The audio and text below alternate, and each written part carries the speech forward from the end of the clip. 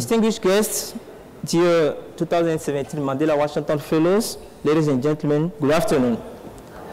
I hope you enjoy your lunch.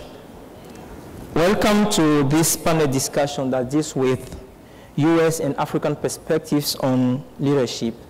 My name is Léonce Gamai. I am from Benin Republic.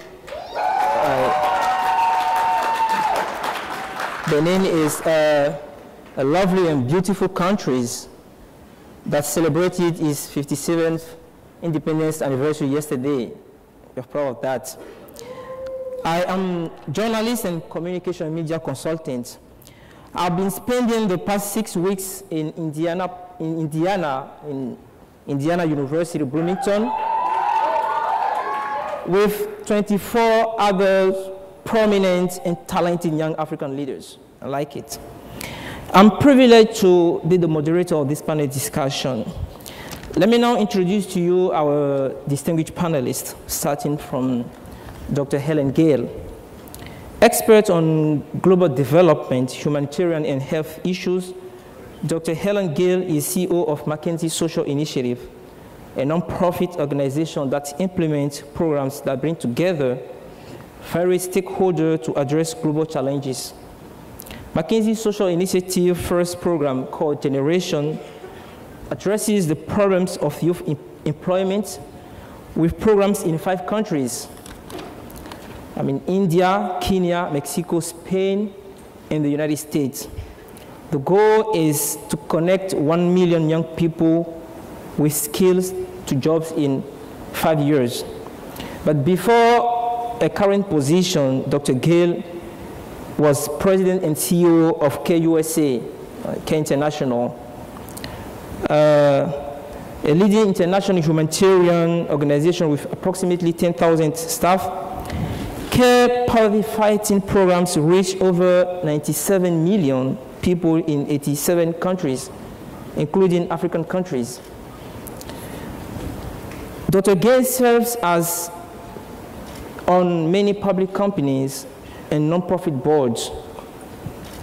Named on Forbes 100 Most Powerful Women, Foreign Policy Magazine Top 100 Global Thinkers, and Newsweek's Top 10 Women in Leadership, she has been honored with awards from Columbia University, Barnard College, the US Public Health, among others.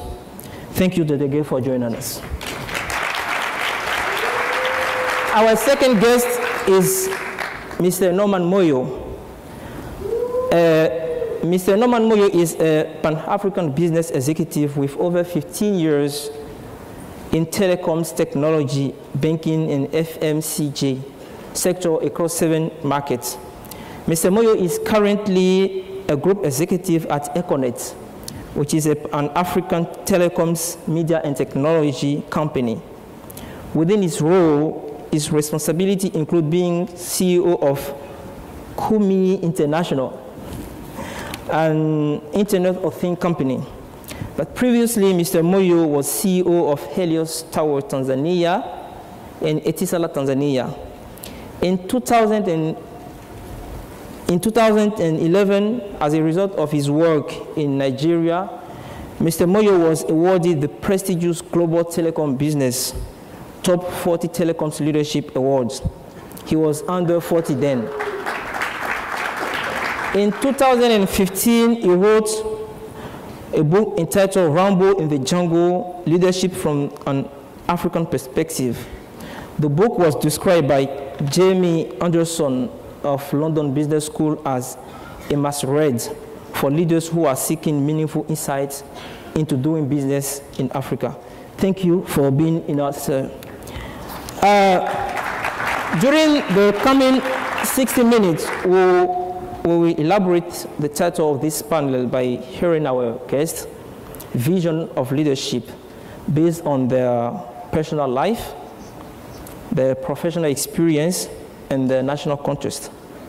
You, Mandela Washington Fellows, you have the opportunity to take part in this discussion through your questions or contributions. I would like to give the kickoff by giving the floor to Mr. Moyo So your book is entitled Rumble in the Jungle, Leadership from an African Perspective. Can you explain to the fellow what you mean by African perspective? What is it and how does it apply to leadership? Thank you. Thank you very much. And thank you to the fellows for the invitation. I actually told my wife that, can you imagine in your wildest dreams, I've been invited to the Mandela Washington Summit? And she responded, oh, sweetie, you are not never in my wildest dreams, but congratulations. Congratulations indeed. So thank you. It's wonderful to be here. It's also very wonderful to see, for someone who considers himself Pan-African, this is probably the ultimate event for me to attend. And more so because I think, as you said, in 2014, I published a book which I had been writing for 10 years on how can we as Africans impact the continent. What do we do to this? We like to call it a preserved continent, not necessarily a dark continent. It's just preserved. But how can we impact it in a positive way? And one of the things I found out in my corporate career life is I realized that it actually just takes a few good individuals in leadership positions to transform an organization. And I've seen it. I've done it myself when I was in Zambia, worked with a team, and we created history in that business. I also see the similar situation when I was in Nigeria. Then I realized, okay, so if a few individuals in an organization can cause such an impact, certainly such few individuals can also cause an impact at a national level, at a leadership level. So I then decided to package a number of my learnings over the years at the corporate level and try to apply it at a national level. So one of the biggest challenges in the continent today is leadership. And I'm excited to see the people here because they present that catalyst to provide that transformation for the continent. So that's why the book came about. As there's a jungle there, and there's something nice about a jungle. It's full of fruits, full of gold, full of oil. But we need to go in there and mine that wealth that the continent has. And leadership is the key to be able to unlock that potential. Thank you. Dr. Gayle, how do you think that American leadership differs from African leadership, or does it differ really? Yeah, and I would also just like to start out. I don't have a joke quite as good as yours, but because your husband is here. Because my husband's here, yeah. You know, it really is wonderful to be here and to look out. We've got this bright light in our eyes, so we can't see the audience fully. But to be able to look out and see this incredible network of young African leaders, and knowing that this experience has given you both skills but also another network. And you know, maybe in some ways networks is one of the real big issues in the whole leadership, and I wouldn't say necessarily that there's a huge distinction, but I do think when you think about what the United States has always had, networks is one of those. The fact that, you know, we are the richest nation in the world and have incredible wealth, incredible education institutions, et cetera, it does mean that by accident of birth, one may have access to some things that include the networks that are part of the United States that sometimes give people an advantage. That said, that's why I think programs like this are so important, because I think it is by opening up networks. Yes, it's getting the skills that we all get when we go through our training experiences, but I do think that power of networks is something that doesn't get as exploited as possible, because once one has a network of people who are able to open up opportunities and to say, you know, because I believe in this person, I will help them get a leg up and get an opportunity. And so, you know, I think that whole aspect of how do we make sure that we're opening our networks is, you know, I think not necessarily a distinction, but I think historically, you know, we have here in this country have had the access that I hope we're starting to open up and have opportunities like this. You know, I just feel, as you know, Mr. Moyo was saying, that thinking deliberately about leadership is something that I think some of us, and I'll say for myself, I think I came to it later than I should have. I kind of became an accidental leader because of a lot of the roles that I play. But I think having the opportunity to step back and think about leadership, think about what your leadership style is, what are the things that you feel you do well, what are the things that as a leader you feel you need to strengthen, and being very deliberate about that. Because I think sometimes we come into our roles and our positions without understanding the full potential of what we have and what we are able to contribute. And as I look out and see this incredible audience, this is the future of where Africa will go, and where the future of Africa, I think in many ways, is the future of where the world is going to go. Thank you. Let me now go back to Mr. Moyo. In your book, you infer that you are convinced that finding the right leaders in communities, societies, companies, and countries is the fundamental difference between prosperity and poverty. Why do you think leadership is so critical to solving the issue of poverty that plagues in Africa? Yeah, I think that came from, I said, if my father, and my father doesn't have $1 million company, but if my father had $1 million company, and don't take offense to any of the finance ministers out there in Africa, I would love to be able to interview you as a finance minister and be able to take you on as a finance manager for my father's company. Unfortunately, in the continent today, we have a lot of lawyers freestyling as finance ministers. Now, I don't have a problem with a lawyer. If I've got a court case, I love a lawyer to represent me.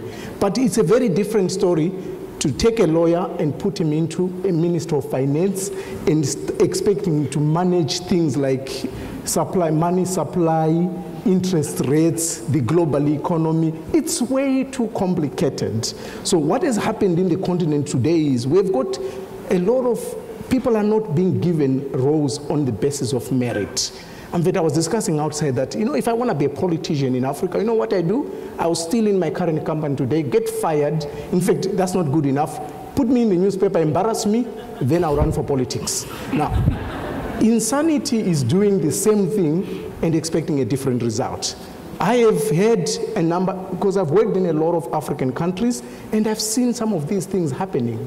But you also have got case studies like Singapore, even our own Rwanda, where you've got, in Singapore, Lee Kuan Yew put together one of the finest team as ministers. You know where he got them from? He actually went into the private sector and picked people like Doctor here and says, I'm going to give you a minister of health to run. I'm going to give you a minister of development to run.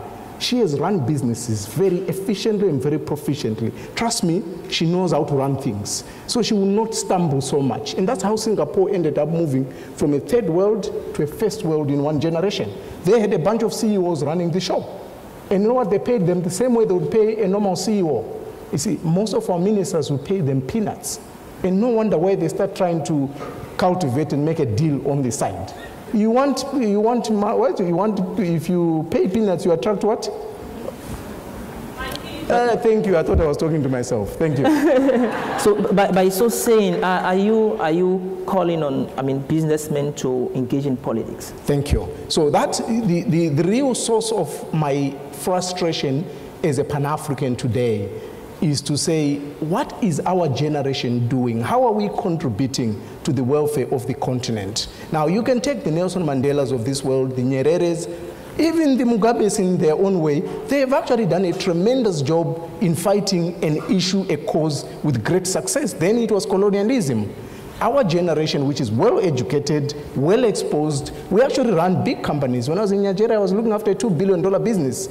We have got the experience and the training to be able to get into government and work and help some of these governments to work. Unfortunately, your guys who are actually well-merited do not want to be found in politics in Africa. The only problem is your company, that very viable company you're so proud of, the guy who is going to be legislating around that company is your security guard, who has got no idea what you're talking about, but he's in parliament. And he's your minister if you're not careful. So, and this is the reality of the continent now.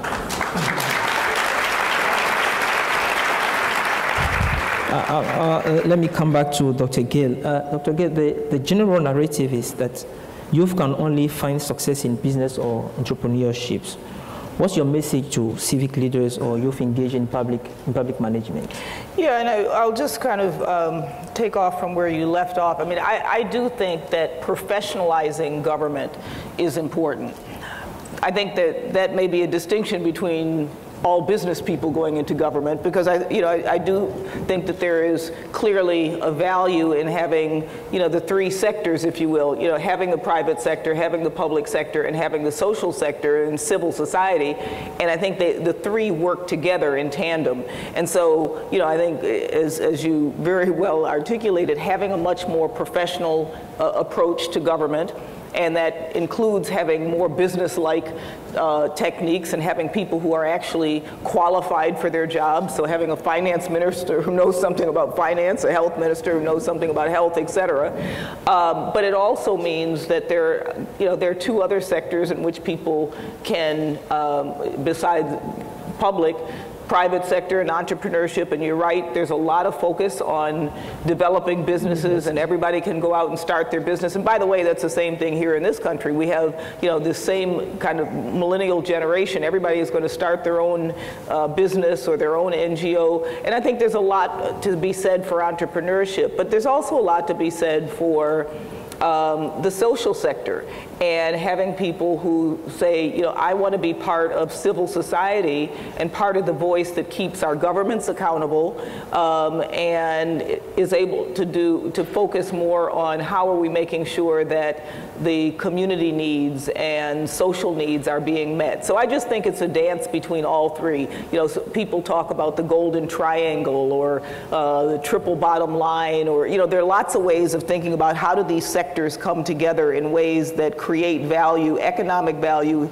and social value, but everybody appreciating their different roles. So I encourage young people to think beyond only business entrepreneurship, but thinking about how can you be a social entrepreneur or a public sector entrepreneur. It's the mindset of entrepreneurship that I think can go into any of the sectors that make a difference in building a stable and economically viable society. Thank you. So, Mr. Moyo, we all know that it is not easy to be a businessman and a successful businessman in Africa with those issues of corruption and bribery and everything. How did you succeed in going through all this and reaching the stage you are today? I think one of the highlight of my career, obviously, is a lot of people ask me, I've worked in 7 countries, which one is your favorite? It was actually Nigeria. I enjoyed so much. If my ogas are here, I'm also one of the ogas there. But I love the pepper soup, I love everything about the country. I love their, also 1015, the big one, yeah. But when I moved from Zambia to Nigeria, one of the questions was, how are you going to survive in Nigeria? Firstly, I was very young. I was in an executive team. I was 31 or so. I think the next youngest was 46. So that was also the first issue I had to deal with. But secondly, I was running a $100 million budget, because it was a marketing budget that I was running. I was chief marketing officer there. And when you run a $100 million budget, you have got lots of friends that come your way. Mm-hmm. And they came in great style. Some came bringing in friends, bringing in relatives, and they wanted to play golf with me, but there was a lot going on. But I think in the first chapter of my book, I talk about values. Leadership in Africa, if you want to be a successful leader, you need to be very clear as an individual, what are your values? And those values, thank you, those values need to be well articulated. So I've got 5 values. Everyone who has ever worked for me in Africa, and there's a lot, they know if you bump into them, they'll tell you my 5 values. Legacy.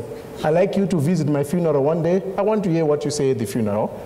Integrity is my second value. I like to sleep well at night. I don't like to lose sleep over what did I sign, was there anything hanky-panky that went with it. That value is a non-negotiable. Everyone who has ever worked for me understands that. Lifelong learning, work, and profit. But the second value in particular is sacrosanct. No lines are supposed to be crossed. So what happened is, when I told my immediate staff, they told their friends and they told their suppliers. I think one guy walked into my office 6 months and says, oh, we heard about you, Oga. You don't chopo. meaning you don't chop. Also, these days we don't pay anyone anything because the big ogre doesn't chop. And that's how these things work. Now, if I can be trusted with a smaller budget of $100 million, certainly if you give me $1 billion, I'll probably behave the same way. So I think understanding that value system is key, and also communicating it. But you see, the fish always rots from the top. In Africa, we have seen the fish rotting from the top, and then when you look at the entire body, it's contaminated. And that's what's happening across the continent in a number of countries. And that's why we need to almost weed out this whole, it's almost a cancer eating the system. But it starts with the leadership. And that's why for me, leadership is a non-negotiable. And getting the right people is something that everyone in this room, and in the last chapter of the book, I've created a platform on how everyone in this room is going to contribute to their own country's transition from where we are today to the future that our children will be happy with. But the way things are going right now, we might all be exporting our children everywhere, and they might also be chased if they come to certain places. So it's important we fix our own homeland. So that's how we want to address the issue of corruption in Africa, is simply putting in the right people. I'm not saying corporate people and your natural leaders don't steal. There was a certain analogy. You know, they normally take 10%, they leave 90% in the country. Unfortunately, some of our politicians today take 90% and leave 10%. You can't go very far in that route. So it's probably, you can never eliminate it, but you can certainly get to a certain level of efficiencies that are good for the nation. From where we are today. We'll now open the discussion to our fellows with their questions and contribution. So if you raise your hand, can you help? No. Yeah, let us start with the lady in the front. Can we have the microphone?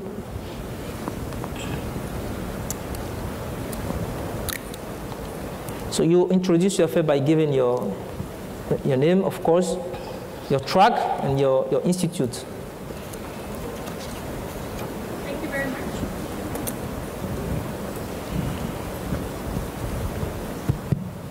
Thank you very much. My name is Stella Satarukai from Zambia. I was at the University of Notre Dame under the Business and Entrepreneurship track. Go Irish! My question is on young, brilliant people joining politics. One of the things that stops us is the fact that the system is already rotten.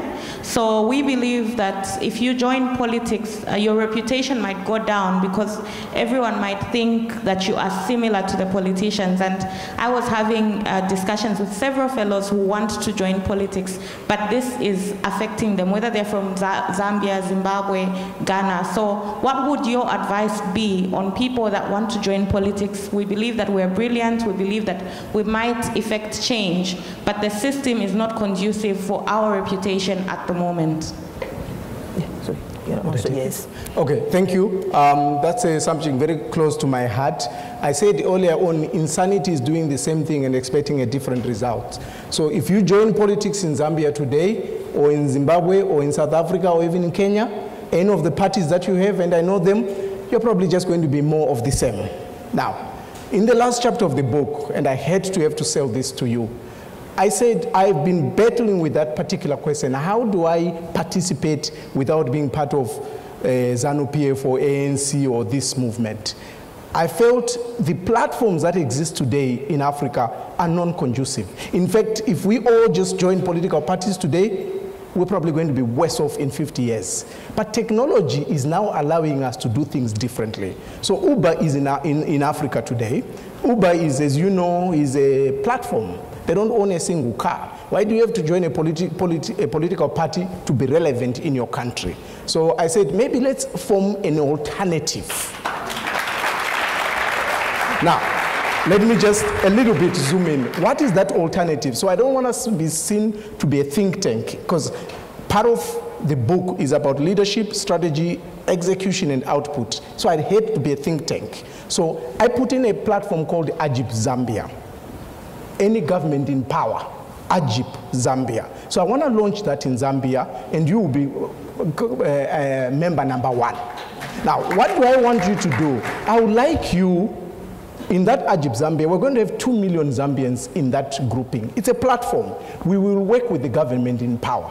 We will provide the government in power with good permanent secretaries, but we will also hold them accountable. We're going to ask the president, Mr. President, congratulations for your nomination. We know you're fighting with your opposition, but Mr. President, instead, can you tell us what are your 5 key objectives? He's going to tell us on camera. No, put it this way, Mr. President. Okay, now you are perfect. Let me take that messaging, Mr. President, and let me try to sell it to the entire nation. This is Ajib, a self-funded platform movement that is, whose sole existence is to make sure that the government is functional. Because if that government fails, your children are going to suffer significantly. So you need to find a platform where both the opposition and anyone can actually join. But we don't talk politics, we talk governance. Because that's all you're interested in, isn't it? It's not necessarily the power.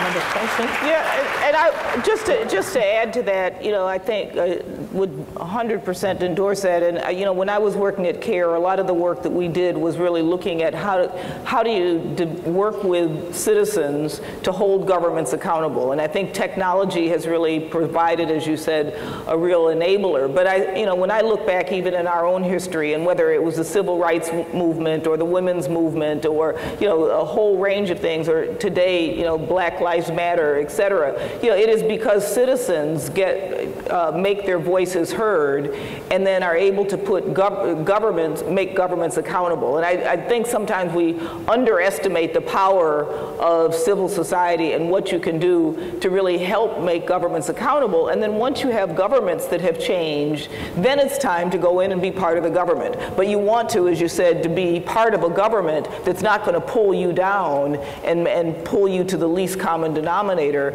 but to actually be part of a government that's moving its citizens forward, that has the interest of its country, people in best mind. So you got to do that work beforehand, and then once those governments have become accountable, that's the time for you to run and be the president of Zambia. Yes. Thank you.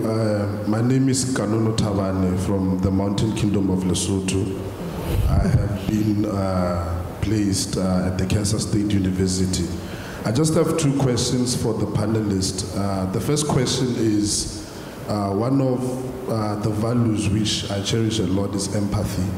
And I wanted to hear the positions of our panel in terms of how do they see empathy in a business context and also in a civil society concept as a value which is very strong and keen to leadership. The second question that I would like to ask relates to the fact that I think that much of the discussion that we've been hearing talks about leadership in a corporate environment, and which is an environment with authority, whereby you get to exercise the authority over others to see your vision, to see your values. How do we practice leadership in a civic context whereby there's no authority?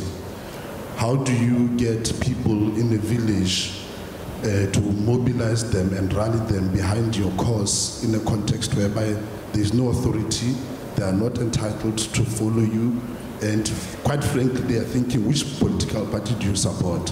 So how do we practice leadership in a context where there's no authority? Thank you. Thank you. Ms. Gayle? Yeah. I guess the first one was on empathy. And I think that empathy is an incredibly powerful value and an incredibly powerful action. I think the ability, empathy, if you say broadly speaking, is the ability to understand another person and kind of walk in their shoes. I think that is something that more and more people are talking about as an important role in leadership. And I think it does link to your second question, because I think oftentimes in civil society or in the non-business context, where, as you said, businesses have tended to be more hierarchical leadership. I think that's changing a lot, but that has been more traditional. You have the profit motive, you have actual financial incentives that can be used that in some ways, you know, has allowed for a different kind of leadership model, but you may talk about that more. I think that's, you know, I think that is continuing to change. But I think this role of empathy plays a large part in leadership broadly. And I think people are willing to follow leaders who they feel are actually there to serve their interest. And I think being empathetic is one of those qualities that allow people to feel like you're actually there not for your own purpose, but you're there because you actually believe that you have skills that can help to serve others. And I often think about the servant leadership model, which is talked about a lot, particularly in the social sector, where people are attracted to your leadership because you see your role as helping to enable others versus helping to empower yourself. So I think that, you know, that has always been the way that I've tried to think about leadership is, you know, what is it that the organization needs from me? What is it that the community needs from me? How do you actually get people to buy into a vision that you create together? And I think creating a shared vision is also very much a part of that. And then how do you make people feel like they're part of the solution and connect them to where you want to go? So you know, I think that's the type of leadership model that I think works a lot more when you don't have a hierarchical command and control structure. I'll just add that I think sometimes there are three quadrants that matter, whether it's in a community environment, it's in a small business, you're running your own bakery. I saw a lady from Botswana, I'll come to your bakery actually, get some bread when I get to Gaborone. Whether you're running a corporation, what are your people, your stakeholders, your community members most passionate about? You've got to find that. Whatever business you run, they call it the hedgehog concept. What are your people most passionate about? Because if you connect with them at that level, they'll follow you. The second question you ask is, what is the one thing that you can offer or do as a community, as a business, as a bakery, that you can do better than anyone else? If you run a bakery in Botswana, what makes your bakery the most unique in the world? Don't even compete with just Botswana only, in the entire world. Because hey, today the Chinese can actually bring bread into Africa and you might have unfair competition. So you got to have that recipe that says this makes this bakery the most unique in the world. The last one is, what is that economic driver? That's one thing that you can do that will generate the numbers for you. If it's a community environment, what is that the community wants to see? So what is going to stroke your numbers continuously in the right direction? Now, what is going to be that service delivery that the community will be proud of? When you put all these three things together, you will get a following. You actually don't need a lot of stripes for people to follow. People follow a passionate leader who speaks to their need, who follows through on their execution requirements. So the rules are basically the same whether you're running a billion-dollar company or you're running a community service. You've got to be able to align your objectives with your community. Yes, another question. Yes, let's go to the left.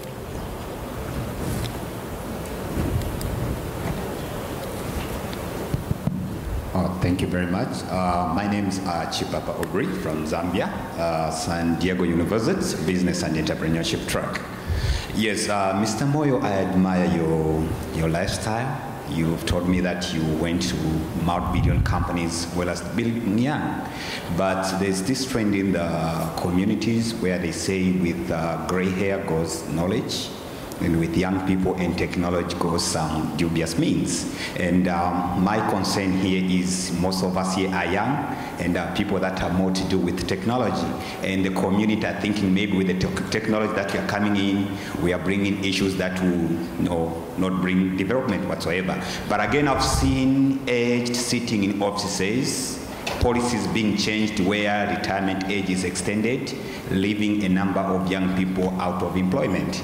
Now, I want you to please help me see how we can survive on that one and how we can marry the two, or how we can work hand in hand with the knowledge of great hair and also the technology of young people, so that we can sit in those offices and be able to serve our communities. Thank you.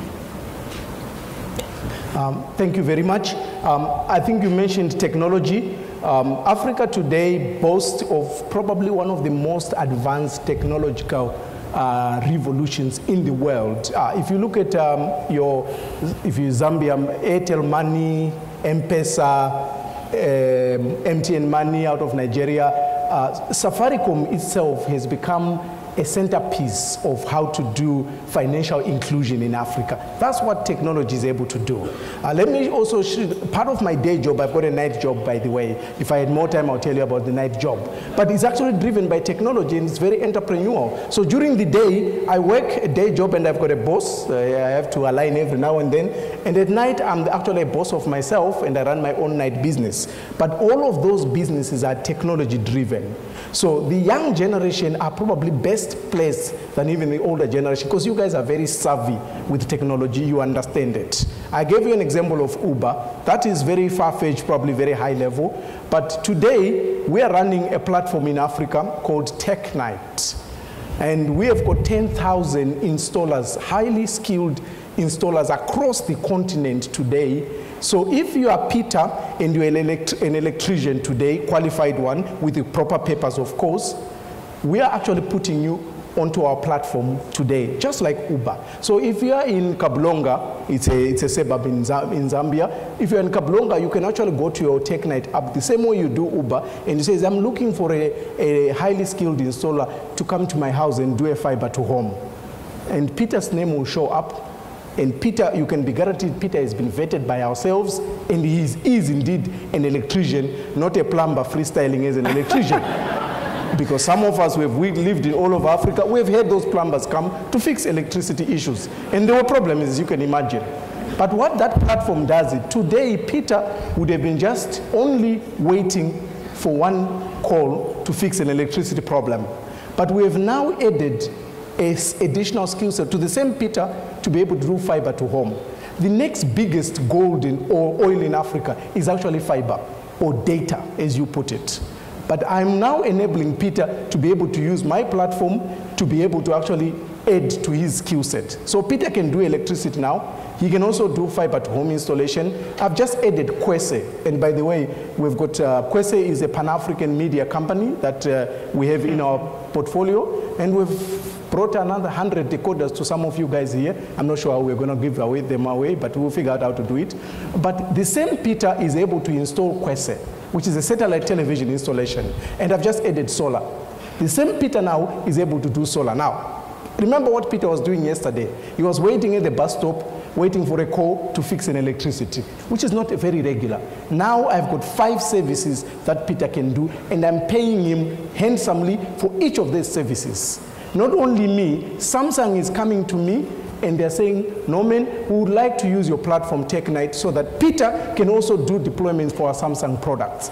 Now, can you imagine what has just happened because of technology and because of the African youth who is very versatile with the use of technology? So age is not an issue. Probably some of us wish we were a little bit younger because the opportunities are a lot in the continent. So if I answer your question, technology has become the biggest enabler.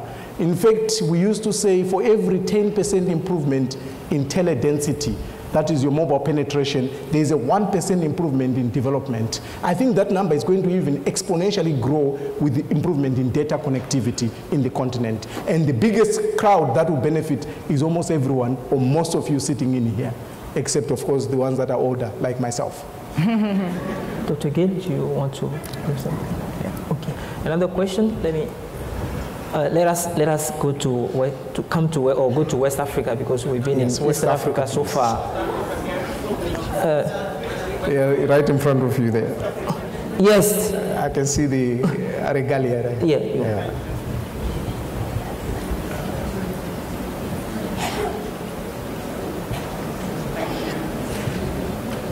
Thank you very much. I'm Izuchukwu Michael.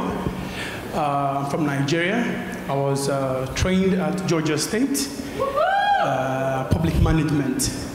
Quickly, I lead a network of young, dedicated, restless civil servants in Nigeria, working to raise the bar for accountability, for professionalism and ethics in public sector institutions. So I just quickly want to let you know what I do, because it's very important from the point of view that I know, Mr. Moyo, you have a lot of experience working with public servants in your work, probably also ma'am. So I would like to hear your perspectives from the outside. How can we, especially those of us in public sectors, how can we strategically bring about change from the inside? From your experience working from the outside, how can we, inside the system, what approaches can we really employ to strengthen our very weak public sector institutions? I'm very confident that your perspectives will be very important and will help us in our work, especially those of us in public management that are working with government in this place. Thank you very much. Yes, Dr. Gayle. Yeah, so it's a great question. And I, just to put context also, spent 20 years in our government system. I was with our U.S. Public Health Service, the Centers for Disease Control, and worked with our Agency for International Development. So I've worked in our U.S. public health, our U.S. public sector system for a long time, and interfaced a lot with government and public sectors in Africa in the context of that work. So just to say, I think, and I think we've all said it in different ways, professionalizing the public sector is so important. And so I think it's setting the bar high, setting clear standards for, who enters public service, for example. Are there, in our public service, we have certain tests that people have to take to show that they actually have a certain level of proficiency. So, having the standards, making sure that, there are clear performance metrics and all the other things that professionalize the public sector. But I also think it means changing salary levels, because we know that oftentimes public servants are not well paid, therefore they have to seek compensation in other ways, including being prey to corruption or taking on 2 or 3 other jobs in order to be able to support families. So I think we also have to think about what are the compensation levels and how does that actually sync to the professional standards. And I just think holding the accountability is so important. The professionalization, having clear guidance on, what are the standards, what are the requirements, so that anybody isn't just there. And then I think starting to shift people's opinion of what public sector is, because I think in many countries it still has a very low status to go into at least the career, and I think you're talking about career public servants as opposed to politicians, and I think there really is still not that status, and I think there needs to be all of those things to actually professionalize it and then raise the level of competency.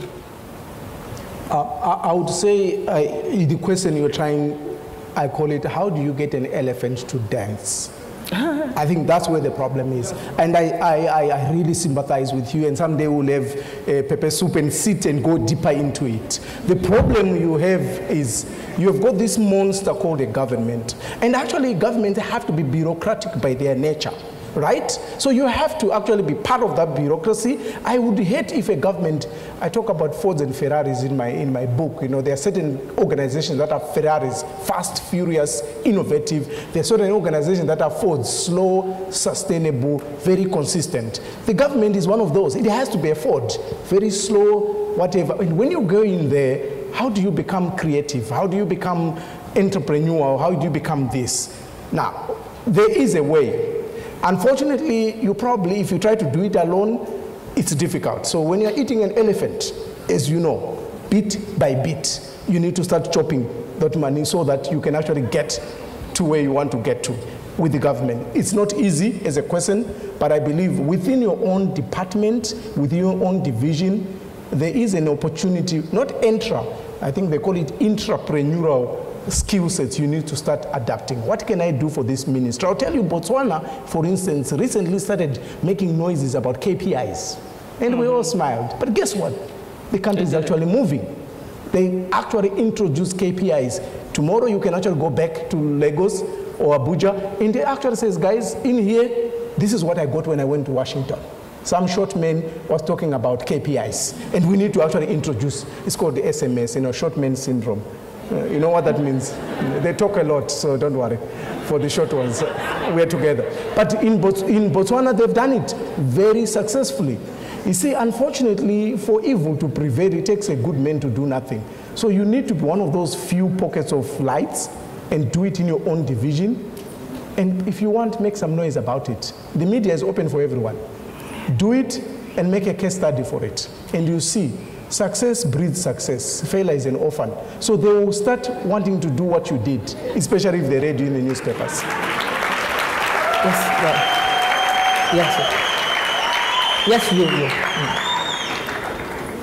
Yeah, sorry, I was just going to add to because you mentioned the success breeds success, and I think, looking at how can you have some quick wins and then have those quickly communicated is, I think your point. And I just think about what Nigeria did with Ebola, for instance, and I think that really helped to galvanize support within the health department because, quickly using the infrastructure that had been developed for some of the other diseases like polio, Nigeria was able to keep Ebola out of the country.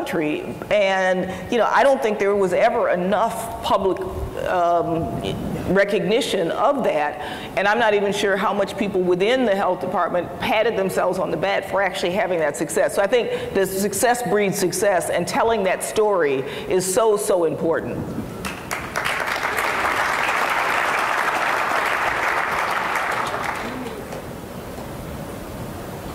My name is Elmarzuka Damala. I'm from Benin.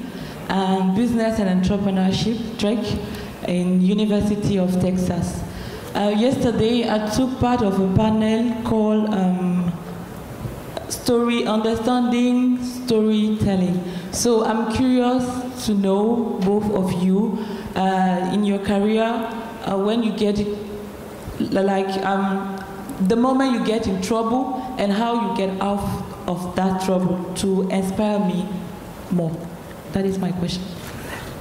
Say a little bit more about, Okay, my question is, I would like you to tell us a story about how one day you get in trouble and what is that trouble and how you get out of that trouble. Okay. Go ahead. Ladies first. Ladies first. Go ahead. Thank you. Someone always get to trip you on these events. Thank you, madam. There are lots of troubles that we've gotten into. I've just gotten into, I'll tell you one which is probably most relevant. When I started writing my book 8 years ago, and when I was due to release it, I was scared. I was paranoid. I actually remember giving it to the former president of Tanzania. Any Tanzanians here? Thank you. I gave it to President Mkapa because he's a former journalist. I didn't want to sign to release it eventually because of the sensitivity of the last chapter. It was too punchy. And I gave it to him, he read it. It says, Norman, he wrote me a beautiful letter. It says, you should have even published during my presidency. But that's not the trouble. So then I go to the wife. And the wife said, no way. I've got enough problems already without the book. If you add the book and all the talking opportunities in front of 1,000 people, no, not interested. The employer was initially very excited, but I knew we're going to fight. So the day I launched it, almost a month later, I went head on with my employer. Why? Because it was taking too much attention. So I got into a lot of trouble. Luckily, I had done all the right things. I had done declarations before I was even employed that I am writing a book. I declared 4 months before I launched it. It's about to be launched. In a month, this is how I'm going to launch it. But even after I launched it, someone came to me and says, oh, but you had PwC, almost 50 members of PwC bought a copy of your book. Are you sure there is no, because they were our auditors, of course.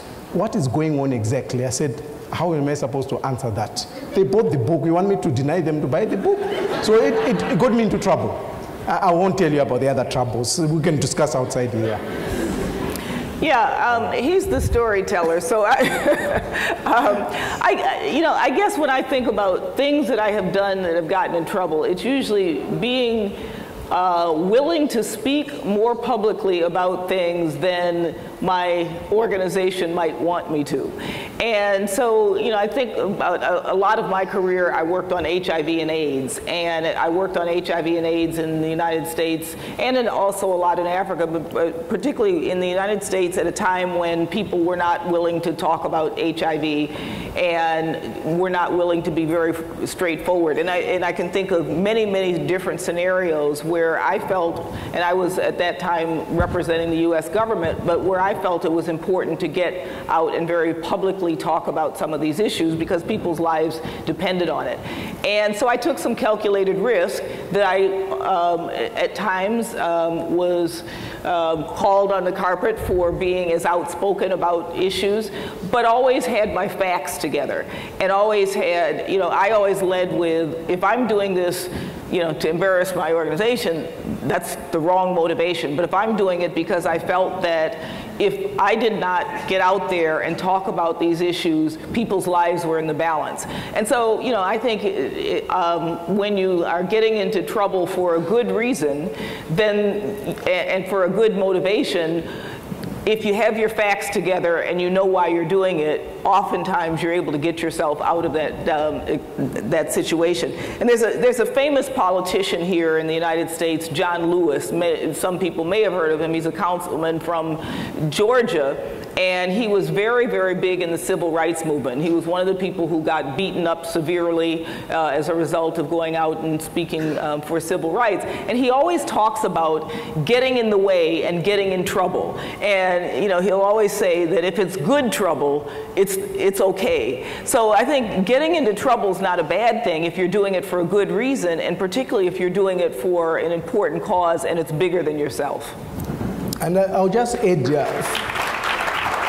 I hope also the question is not coming from fear of failure. Yeah. It's important, every entrepreneur book you read, all the entrepreneurs, I work for Strive Masiwa, whom you know, great entrepreneurs from an African perspective, even globally. And one of the things he will tell you, don't be scared of failure. It's perfectly okay. It's the best way to learn. Some say, who is the guy who introduced the electricity? He says he found out 1,001 ways of how not to do something. He actually failed. But it's okay. You always have to adopt the cup is half full or half empty. So do not worry about failure. Do not fear. As long as your motives are right, and I think that's what Doc is, as long as your motives are right, you can never be wrong if you're doing the right thing. Yeah, and I'll just say, one of the best, I heard somebody one time talk about fail your way to success, because your failures tend to be your best lessons. And when you can learn from failures, that's when you actually succeed. So to your point, I think that is, in fact, don't have fear of failure. Get out there, try some things, but learn quickly from those. The lady in the corner, there in the front, yes.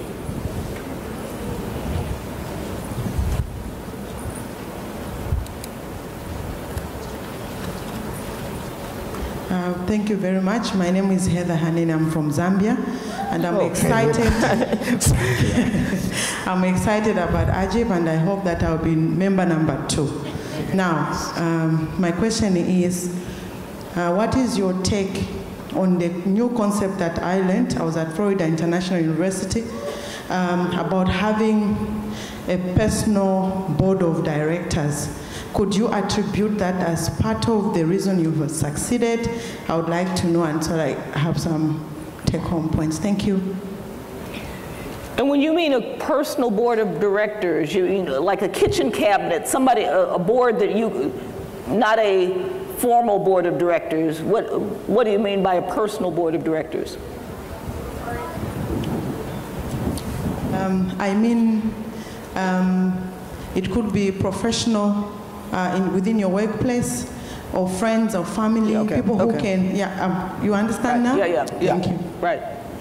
Yeah, and I think it goes along with this notion of the importance of networks. I think having a group of people that may be an informal group of advisors that gives you an outside, somewhat slightly outside perspective, people who you can trust, people who you can actually experiment with ideas without feeling like there will be some consequence. So, you know, a circle of people who you trust, who also have enough expertise in things that you need expertise in, you know, I think can be incredibly important. And so it's a way of building a network, but a network that is kind of vested in your success, who's traveling with you, and can be an important part of your leadership journey. I think it's a great idea, but you know, I think the caution is always, you know, making sure you have the right people, that it's consistent enough, and that it's clear what their role is, so that they understand what their responsibility to you is, and vice versa. Let me just also add, you know, I talk about horses. In life, you always have to find a good horse to ride on.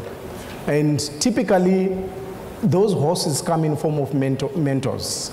And you should have a mentor. Everyone should have a mentor, unless you are one of those suffering from ego, and we say there's no return on ego in life, nor in business, nor anywhere else. In fact, ever since I worked in Africa, I've always driven a very big car. And the reason why is because I need a car big enough where I can park my ego before I get into an office. Because, you know, when you are short, it also comes with its own problems. Now, secondly, there's a famous saying in Africa. It says, if you want to go there very fast, go alone. You will probably arrive there very fast. But if you want to go very far, take along with you other people. So every one of you, you need to have a business mentor, a personal mentor who is an accountability partner that you can have, and then you also build a network around you. But when you look for even partners or mentors, be clear about yourself first. Who are you? I'm a typical Ferrari. Very fast, very furious, creative, but I'm terrible with detail. You send me an email, if you put the main message in the body of the email, I won't see it. I just read the headline, and I know it's from Seller, so I assume I know what she wants to talk to me about. I'm a Ferrari. Now, if I'm a Ferrari, I surround myself with Fords. So if you look at my CFO, he is a solid Ford. And I would never do anything until it passes through his pen. So as an individual, I surround myself with such. Even if they are mentors, don't look for a mentor who speaks the same language as you. What value is he going to add to you? Don't come to me and try to be creative. I'm creative enough. Come and teach me how to do process. Come and teach you how to put structure. Then you are adding value to my ecosystem. Thank you. Another question? Yes, I hope it's not Zambia. Because we've been having a good question from Zambia so far. From Zambia. Yes, the gentleman there. Yeah. Thank you very much. It's been a wonderful conversation so far. My name is Fardeen, and I attended University of Maine. Beautiful, wonderful people. I loved the point you made earlier on about values, and I would love to pick on your brains a little more on that. I think in Africa we have a lot of values. I think we have great values, we have great ethics, we have a lot of people wanting to do the right thing, but somehow those values haven't been systematized well enough. You interact with trust and very well with people on individual level, but somehow in government and in business, you don't have systems that reflect those values. So I'd love to know what you think about that.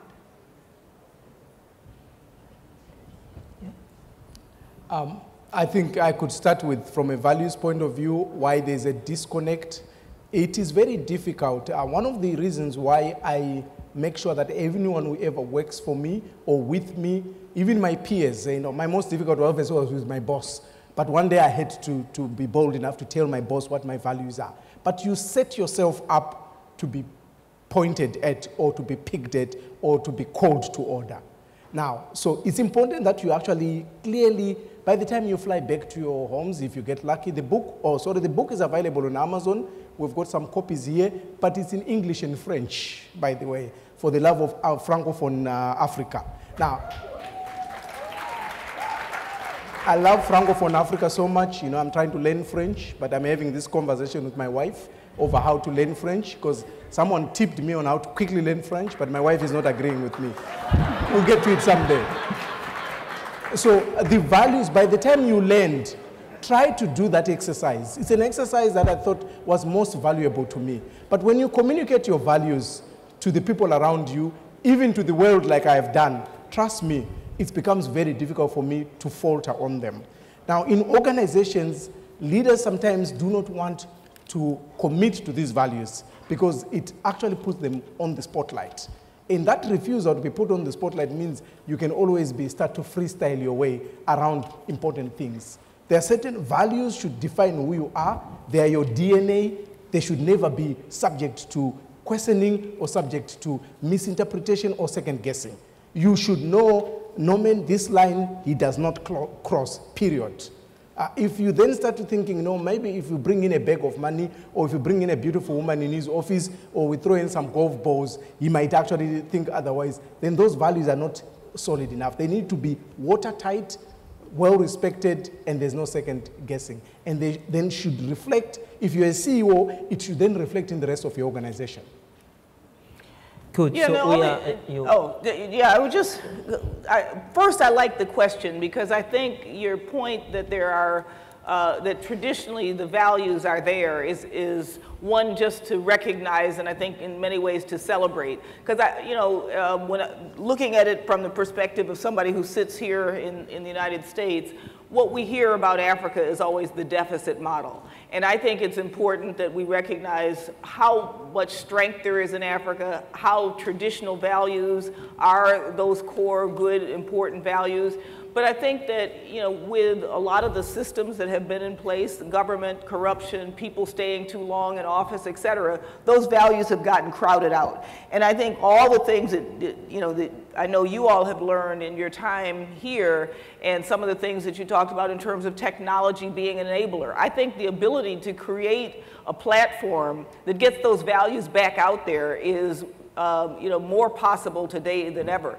And I just do believe that there is going to be a turning point as more and more people like yourselves start thinking about how do we make the continent come alive again? How do we make sure that these traditional values are really in the forefront and that people are hearing that about what Africa is?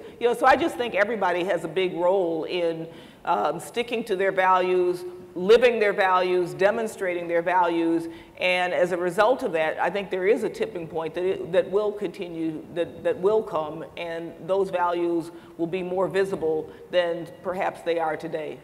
Okay, so I'm sorry, we are coming to the end of our panel discussion. I have a last question for the panelists. That will be your conclusion. So this room is filled with young leaders who are talented, have plenty of skills, and what advice do you have for them as they are now embarking on the next step of their leadership journey, starting from Mr. Moyo? Okay.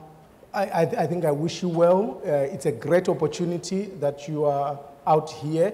My advice is do not waste that opportunity. Continue to use it as a learning platform. One of the things we don't do so well in Africa is learning and reading. It says if you want to hide money from an African, you put it in a book. I don't think in this book here, if I put a book in any of you here, I expect to find the money. And unfortunately, if you buy my book, I did put money there, and I will find you out if you haven't read it. I think it's important that you continue to be, I said earlier on, you are now going to be the catalyst of our generation. You represent, I think, 49 countries here. Guys, it doesn't take an entire army to transform a nation. It takes an individual. It took Nelson Mandela, it took Gandhi, it took Washington. It takes an individual to transform. You'll be surprised the power of one person, which is most of you sitting here, going back home and saying, you know what, there is a different way of doing things. Maybe we just haven't applied our mind. So let's start actually to show that prowess and not to go out there and just blend. You know, you can't change anything if you just blend. But you don't have to go there and form another political party. There are many ways that you can create a transformative impact for your nations. And my encouragement is, be that future that you want your children to enjoy. Otherwise, they will be pointing back at you and says, where were you? And what did you contribute to the welfare of this nation? So go out there and be counted. And good luck. Thank you. Dr. Gayle, what's your message to those young leaders, especially ladies? Yeah, well, first of all, I think believing in yourself. You know, you're here because people saw that you had something special. They offered you this opportunity. So you have something to give back to the world, to your country, to the world. You are leaders. And I think believing in yourself and knowing that you have the ability to create change is incredible. And take that power and use it. And I think, as Mr. Moyo said, you know, an individual can make a huge difference. But it's also individuals connected to other individuals. And that's why I continue to believe in the power of networks, the power of people coming together. So take your passion, take your knowledge, take all the skills that you have, believe in yourself, and then continue to find ways to come together with others who have the same kind of passion to really make change happen and believe that change can happen. Because I think that's the other thing. Sometimes we get tired and don't believe that we can make a difference, but change does occur. And if I think about when I first came to Africa back a long time ago, before most of you were born in the mid-70s, the difference that I have seen between then and today is tremendous. And that difference is only happening quicker and quicker and quicker. And it's because of the power that people have to make change happen. So believe in yourself and believe that change is possible. Thank you. So ladies and gentlemen, here ends our panel discussion. If you enjoy it, please put your hands together for our distinguished panelists. Thank you.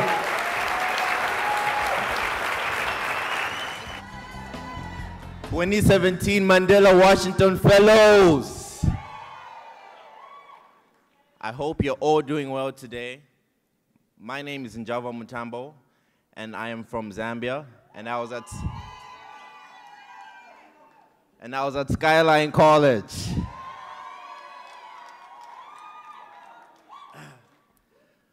I'd like to introduce the next guest, but before I introduce him, I'd like to say a personal story.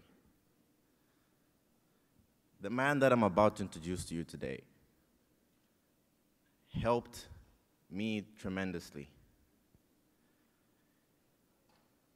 As many of us young entrepreneurs know, setting up a business in Africa is hard.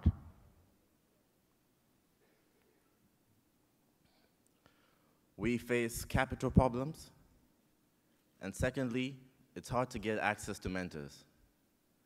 But the man that I'm about to bring on stage helped my company with the first seed capital and helped us get access to quality mentors. So by the way, I run a company called Musanga Logistics, and we are the Uber for packages. We are totally transforming the way packages move in Africa.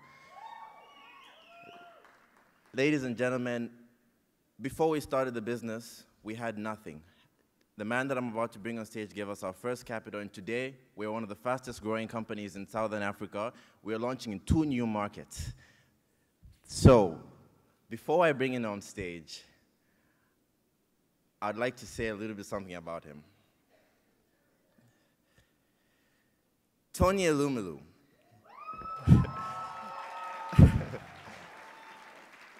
He's an economist by training, a serial entrepreneur, and a philanthropist. He's the founder and chairman of Heirs Holding Limited, an African proprietary investment company with interests in power, oil, gas, and financial services. He also has interests in hospitality, real estate, healthcare, present in 20 African countries. Tony is known for his significant contribution to entrepreneurship in Africa. How many Tony Elumelu entrepreneurs are in the room? He has committed over $100 million in a 10-year program to fund, mentor, and train 10,000 African entrepreneurs. The foundation's mission is inspired by Tony's economic philosophy of Afrocapitalism, which positions the private sector as a key enabler of economic and social creation in Africa. So, ladies and gentlemen, I would invite all of you to put your hands together for Tony Elumelu.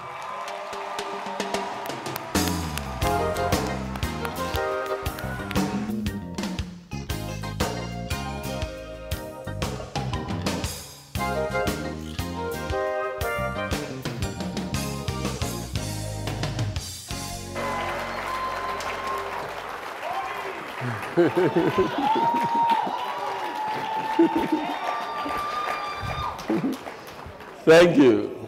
Thank you very, very much. Thank you. I'd like to start by thanking the U.S. government for making this possible. You know, this is creating a forum like this for those to whom the future of Africa truly belongs to. It's one of the greatest things we can do for us. As students of history, we must also recognize the role President Barack Obama played in creating this. And most importantly, we recognize the Madiba himself. Africa indeed is in great need of leaders like Madiba. And that is why it excites me to interact with you all today. 1,000 young Africans that the future truly belongs to, and those who must seize the future to actually help to shape the destiny of our continent. My colleagues prepared some remarks for me today. We are going to have it posted on our website after my little conversation with you here. But I've decided that this should adopt a different pattern. This, to me, is like conversation with my siblings. Conversation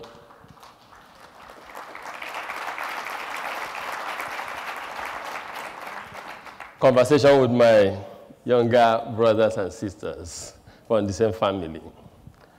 You have been through this program, coming to the end, and the academic work has been done. The conceptual definitions and understanding of leadership all shared with you. I think what I like to bring today is the practicality of it in the context of our continent, and more importantly, a call to all of you to realize that Africa indeed is in great need of 21st century leaders who help to transform the continent. We're a continent that is hugely endowed with so much.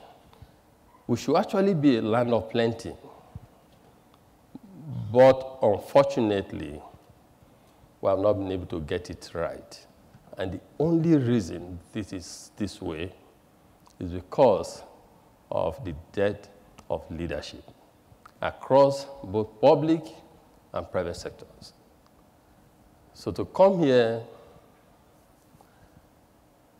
I like to share the burden that I carry as I walk around, as I travel all over the world, like yourselves, and you see progress. But the progress you see in other parts of the world is a bit lacking now on our continent. So when the US government organizes an event like this and select, indeed, great Africans like you, we must seize the opportunity. That is what smart people do. When smart people get opportunities, they exploit it fully. And we will not be exploiting this if in some years to come, Africa remains the way it has always been. Today, or soon, you're going to graduate, and you're going to become the Mandela Fellows. So I say congratulations to all of you.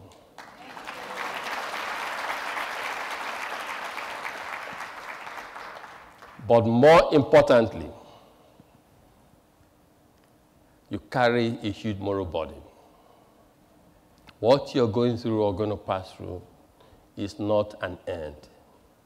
You should see it as a means to an end until you are able to fulfill the aspirations and dreams that the Mandela's name that you're now going to be associated with had for Africa, for South Africa, for Africa, then it can be said that you're not worthy to be called an associate or a fellow of Mandela. We must begin to walk the talk in Africa. We must begin, if you're called an apostle or follower of someone, you should do no less. You should always see the person at the beacon. As a man, you see in the mirror every day and aspire to be better than that person. Mandela lived a life. He realized a purpose earlier on, that things, apartheid should be corrected. He also realized that for a man to dream is one thing, but dream is nothing if you don't convert it to reality. And so, having defined a purpose, he went about trying to make it possible. And in the process, he encountered, as you all know, a lot of upheavals, challenges, difficulties, but he never gave up.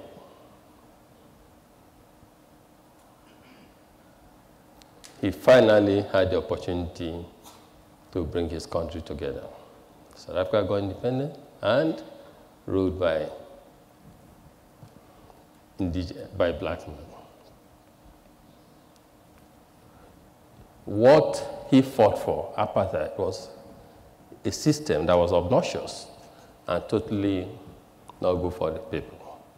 He loved people. He sacrificed his family for people. He sacrificed the active part of his life for his people. And up to the end, he saw how he lived his life. Where a continent where people want to die in office, he got to say, he thought it was time to move on. And so you're going to be called the Mandela Fellows.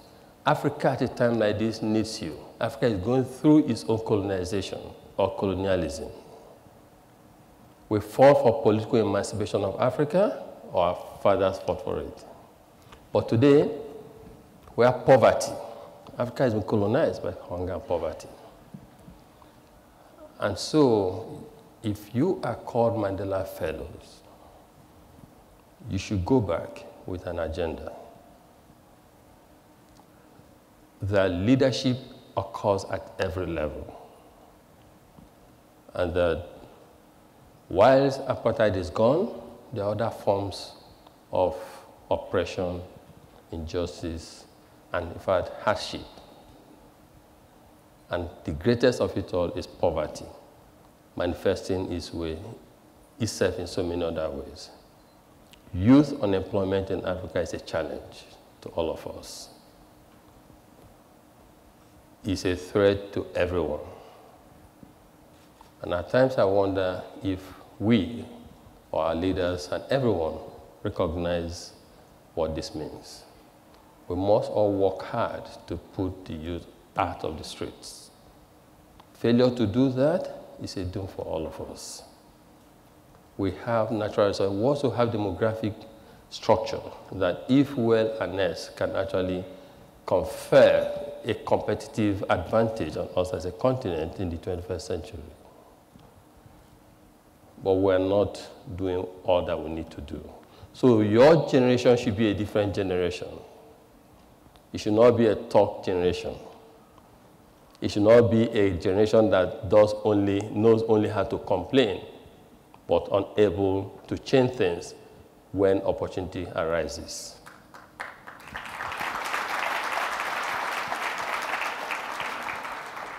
Your generation should not be a passive and docile generation. We know in Canada, a man under the age of 39, Trudeau, is the prime minister president there. In France, Macron just came up. And so if my generation is wasted and those ahead came before us, your generation should be different. And don't ever use my generation as a yardstick for not doing what you should be doing.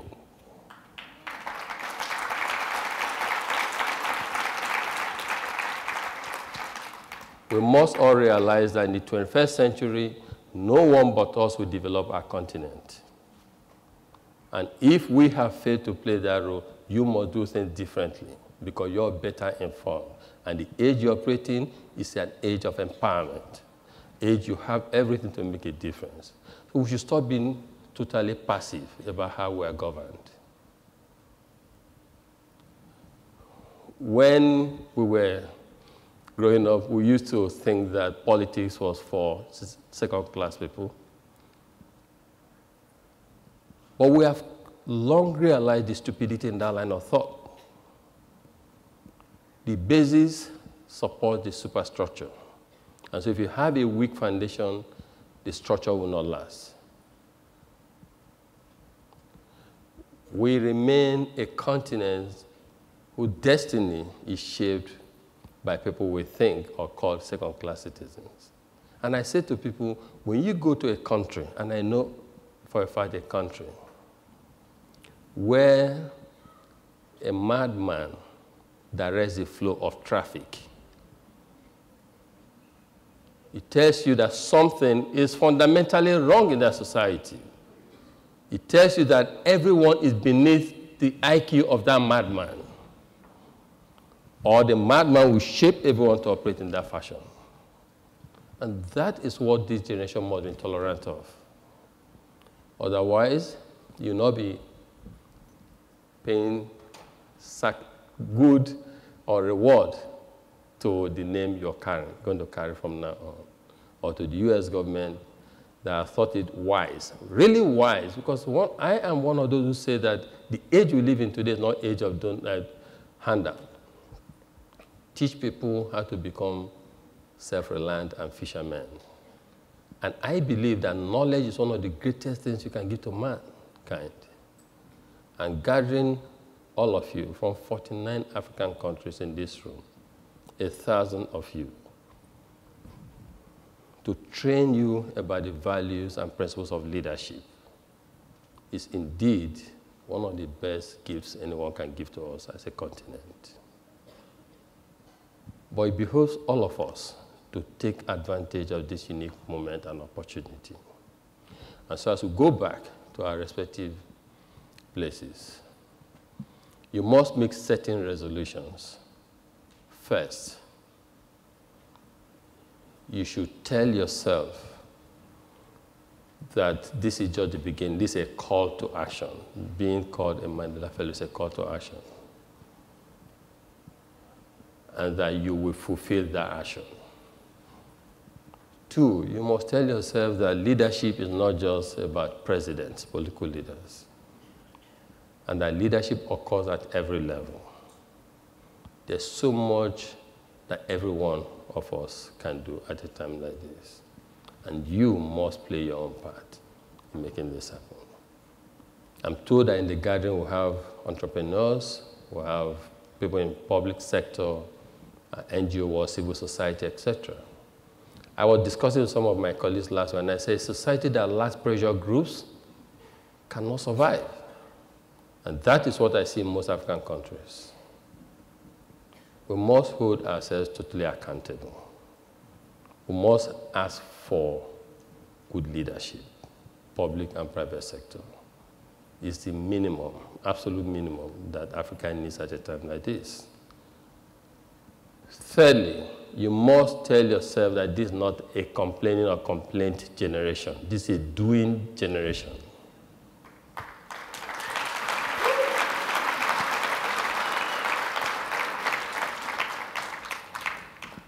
We talk too much and we complain too much. And most times when we even get the opportunity, we hardly make any meaningful changes.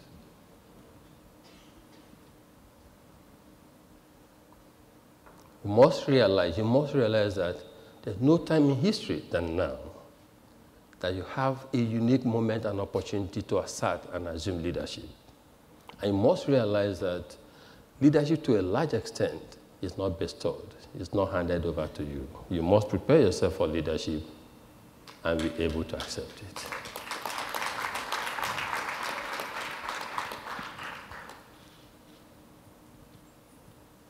There's vacuum, leadership vacuum in Africa. In the public sector, there is. In the private sector, there is. And that leader can be you, and should, in fact, be yourselves. So I end by saying we should realize that we have had struggles for political independence, but we have come to realize, equally important, or if not even more important, economic empowerment, job opportunities for our young ones, economic prosperity for everyone, inclusive growth that recognizes all strata everyone, bringing our women folk into the activities, affairs of state and the economy,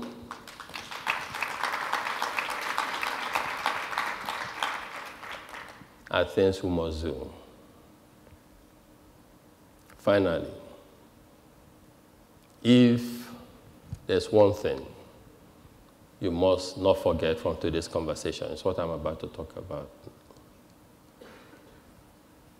It's legacy. It is legacy. I have tried to study mankind. I've tried to study leaders, both political and business leaders, because I try to be a good leader. It's a journey. So at times you do well, at times you fumble. And I've tried to see those leaders that I respect, why were they successful? And hindsight, as they say, is the biggest teacher. Would I look at the history and lives of this world, their writings, their doctrines, philosophies, what they shared, etc., I see a common thread, and that is the thread of legacy. When you start with the end in view, you do well. So as young leaders to whom the future of our continent truly belongs, and who must struggle to actually assume that leadership, just the way our parents struggled for political independence, you must think legacy. You must think long term. You must ask yourself, how would I like to be remembered? Because it is in finding answers to those questions that true meaning of our existence as human beings is explained.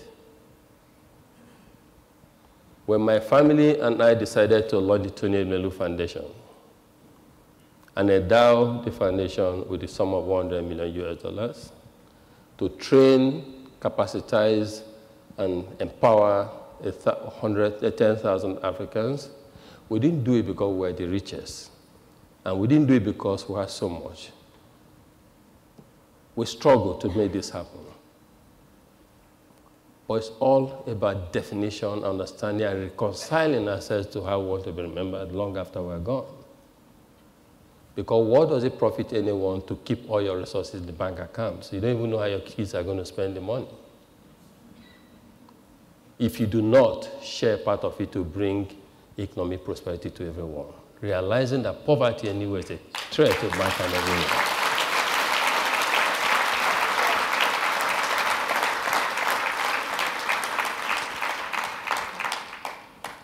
So, ladies and gentlemen, as you go back, one word, legacy.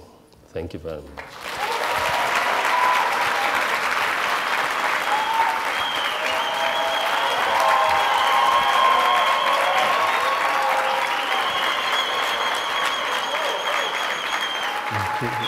Thank you. Thank you. Thank you. Thank you.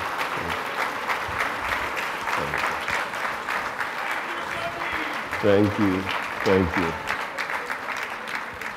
Thank you. So I think it's time for question and answers, and I'm happy to take comments from you all. So if we call our names, organization we represent, feel free, no holds barred, ask any question, and let's hope that at the end of the day we'll come up with an agenda that will help our continent. Yes, you. Thank you so much. My name is Julius Mtatiro. My track is public management from Syracuse University, and I'm a Tanzanian. My question is simply on leadership, because you have talked a little bit about leadership. And I would just quickly grasp the example of Nelson Mandela and Julius Nyerere. Julius Nyerere was the most loved president of Tanzania, and then he decided to leave the office and let others lead Tanzania. And again, Nelson Mandela did the same. After fighting the apartheid, and then South Africa got its independence, then Mandela, while he was still the most loved person in South Africa, he decided to quit the office. And now I would just want you to make commentary on the current African situation when we have kind of leaders, and you've talked about legacy. I don't know if they continue to put legacy on Africa or something is going on wrong. So I would like you to put a commentary on that one in relation to what President Obama has urged Africans a few years ago, that actually Africa needs strong institutions. It does not need strong people. Thank you so much. Thank you. I think it's a simple, you actually have addressed it. You know, it's legacy is the solution. If people realize that they will never be in one place forever, and that whatever you are today, others who coming behind you will even surpass it. And also they think of what history will say about them, then they will do things different. However, what I say to this gathering, South Africa did not get independence on a platter of gold. You know, and this is why I say this generation should be a different type of generation. We need to demand what is good for us. We are ruled by people who have biologically how many more years to live. And they are going to leave challenges for you. You know, average biological age, let's say 70 or 80, you have, by God's grace, say 50 more years to live. And we are being doomed and, you know, misled by people who have less than 10 more years on earth. So it calls to question a lot. And this generation does not even know the level of power that you have. We live in a digital age where most, in fact, in Africa in particular, those who are under the age of 30, we're told, constitute 60% of our population. So there's power to effect changes, positive changes, but just that it takes time for people to realize the power that they have. And the old politicians are manipulating and exploiting this weakness. And so if you're Mandela Fellows, you must always remember what Mandela stood for. And in the context of what we're suffering today, his era was era of political apartheid. Today's era, in fact, it's arguable. People can tell you, I don't even care if there's apartheid or not, so long I can eat my 3 square meals and send children to school. Today, it's getting difficult for some people to have 3 square meals and send children to school. We must therefore find true essence of who we are and who we want to be in the 21st century by asking deep questions to ourselves. Okay, yes, please. You, yes.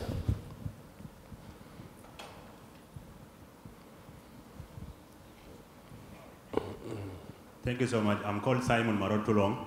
I'm from South Sudan. And I've been placed at Arizona State University for the last 6 weeks.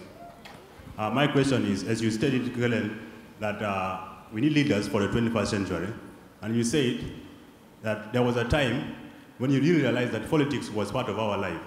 So my question is, to the African leaders that are already there, apart from grooming the next upcoming future leaders of Africa and the next entrepreneurs, what is your role, and what is the role of Tony Elumelu Foundation in changing the political trend in Africa right now? Thank you. I think setting up the foundation is about economically empowering our young ones. And I would be happy one day to see a Tony Elumelu entrepreneur become president of a country. And it will happen. We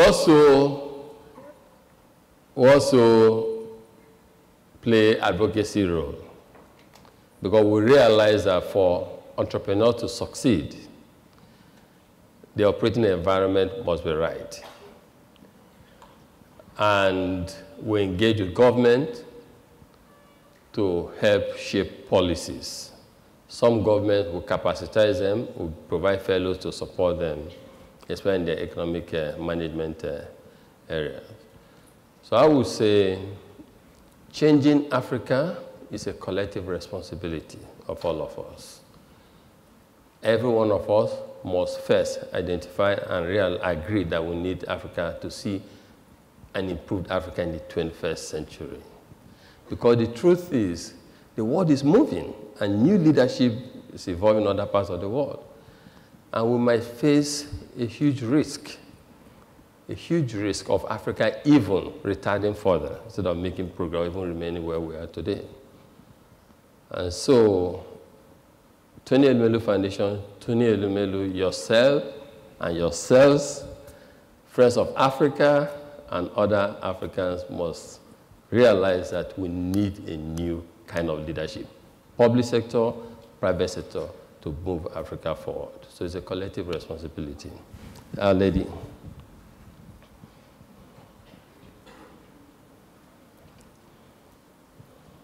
My name is Splenda from Kenya. I was at Appalachian State University for civic leadership.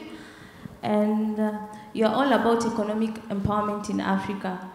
But we have so many challenges that affect that environment. And one of the challenges are these external factors that involve other governments which make decisions based on foreign interests.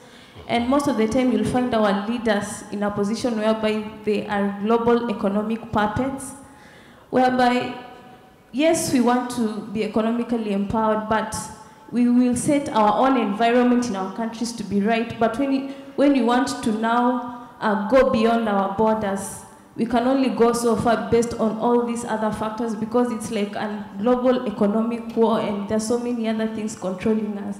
And looking at other countries like China and the trends they have taken, what is your take on that? And how can we as leaders, when we get to such a position, how can we be able to maneuver and conquer such things? Okay, I have a slightly different perspective on this. First is, in the 21st century, we need massive investment into Africa. And investment should not have any coloration. We should encourage Africans to invest in Africa. We should encourage Chinese to invest in Africa. We should encourage Americans to invest in Africa. We encourage Japanese, Middle Easterners, anywhere. Because it is through the inflow of investment to the continent or the internal generation of creation of investment that will ultimately help us to create the jobs we need as a continent. And that is encapsulated in the philosophy of African capitalism. private sector getting involved by investing in key sectors that will help create economic prosperity as well as social wealth. So we need both, and we need to begin to change our mentality also as a people. In the 21st century, what I think, we should be engaging in a different fashion, and that's also why I talk about leadership. If we have the right leadership, our leaders would engage in a manner that creates opportunities for their people. It is a lack of opportunities, and which also is driven by myopia of leadership and emptiness of leadership that creates the kind of problems that we see. Sorry, I'll come back to this side. Let me not be accused of left hand. Okay. Yes, the man in white in front. Then I'll go to the back. Yes, I'm coming to you. You are next. Okay. Thank you. Good afternoon, sir. My name is Usman Alilawan, and I'm from Nigeria. Wow. I'm a Tony Elumelu entrepreneur. And on behalf of myself and over 20 of us here, I want to say a big thank you to you, sir. Thank you. Thank you. I was placed at the Oklahoma State University.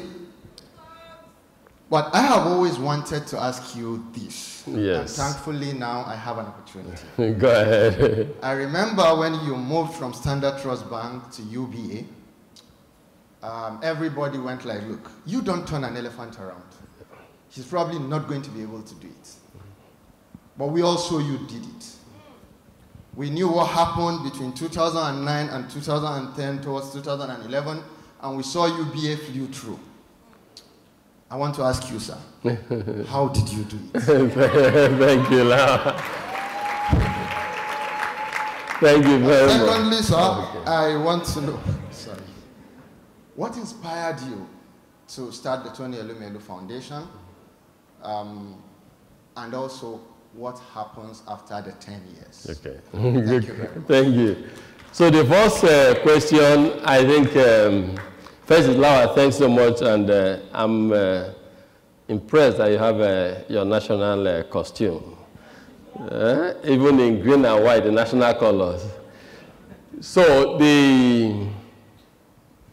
I think I'll just share a few nuggets of what helped us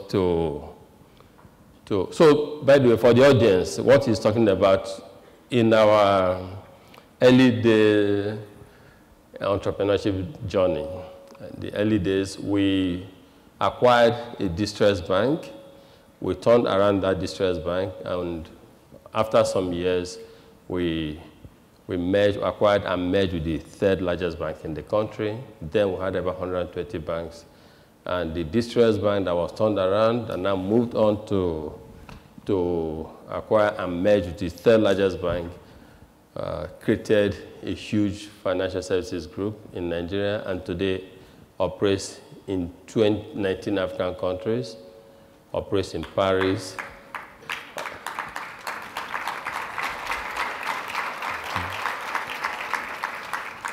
operates in London, and is the only African bank that is regulated in the United States of America. We operate here in New York. So I would say that the reason is first our people. And I say, you all are what human staff are to organizations, what you are to the continent of Africa, and that's why my speech is, to a large extent, all about you. That, if you are leaders, should be encouraging you all, because leaders who are there today will not be there forever. Mandela was there, he's no longer there, others will come. So great leaders have pipeline of successors, strong succession, so that when they leave, others will come in, because it is inevitable anyway. So we assembled the right team, we shared their aspirations, they bought into it, they owned it, they became passionate about it, and they drove it. And we just asked ourselves, we have to have 3-tier strategic intent. Tier 1 was to take the distressed bank and turn it around, so that once the distressed bank can become viable, and we give ourselves time frame. So as leaders, both private and public sector leaders, it's always good to have a purpose, a vision, and to create milestones and put time frame to it. Because I would like you to develop long-term aspirations and to think long-term in accomplishing those aspirations. Because it is in the long term that actually create a meaningful impact. But at the same time, if you don't create huge milestones and make some wins, at times, because you're human, you might get discouraged. So that's one of the reasons it's good to have such of milestones. So we created milestones and went about it. The second tier intent was to say, okay, I want to become one of the top 10 banks in the country. And again, worked hard and we accomplished that. The third tier intent was to become one of the top 3 banks in the country. And we accomplished that. So I would say that significantly helped getting the right people, thinking strategically what you want to achieve, creating milestones, working very hard, being resilient, because the journey is not always linear. It goes up and down, you know. So all of this helped us to accomplish what we accomplished. And there's someone in the audience here who was key part of the turnaround team at Standard Trust Bank. Chika Modi, are you there? Stand up and be recognized as one of those who made it happen.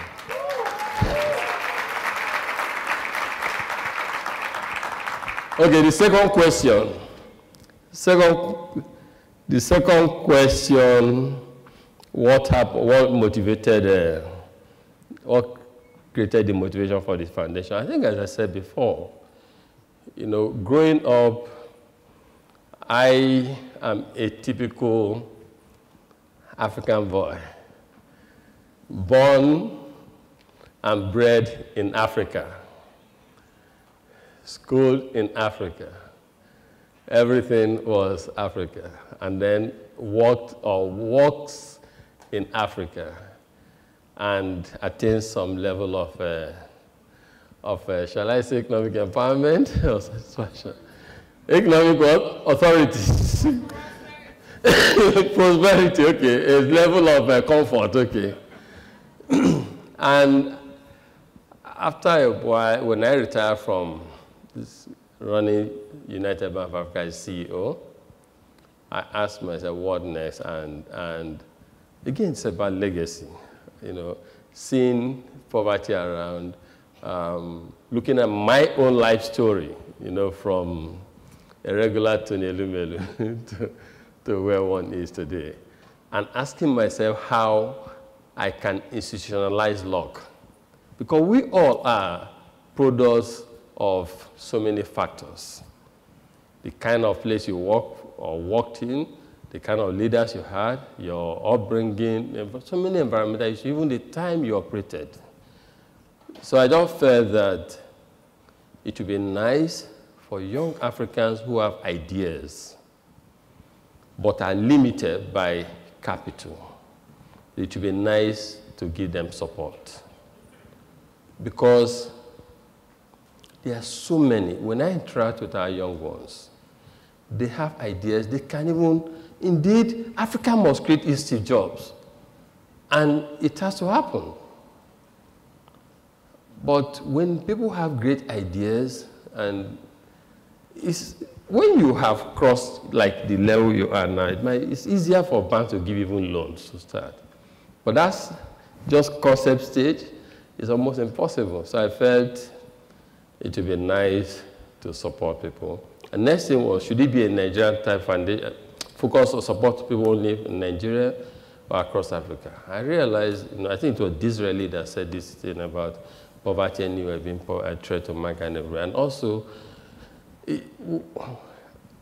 born in Nigeria, but more of an African citizen. And there's a need to let this spread. And in hope that at the end of the day, it's not even what we do as a foundation, you know, but how others is able to catalyze other actions. And that is why today we talk to other agencies and say, we have many people applying. Last year alone, we had 95,000 people apply for 1,000 spaces. And we're saying take some and also help them. We want to see this as a movement on the continent. We want others to take from these entrepreneurs, brand them the way they like, and let's train them. Let's realize that truly the future of our continent belongs to people like this. And what do we do 10 years, in 10 years' time? 7 years. So basically, the foundation is about empowering young Africans, and this is one of the flagship activities of the foundation. So when we close this, we would either do another one or engage in other activities. But it's all about creating economic prosperity for our continent. Anything we need to do to make that happen, and once we have the resources, we will not fail to deploy it. Thank you. Okay, sorry, yes, so I'll come to you, I'll come to you. Yes, you please. We still have 7.5 minutes, so we'll have, yes. Yes, my name is Dashan Farad. I'm a reporter for YourBlackWorld.net here in the United States. Sir, you mentioned during your lecture Nelson Mandela and Julius Nyerere.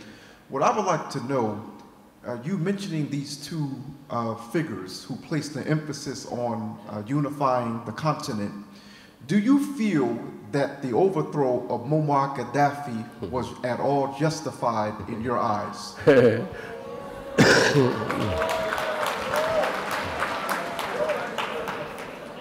I think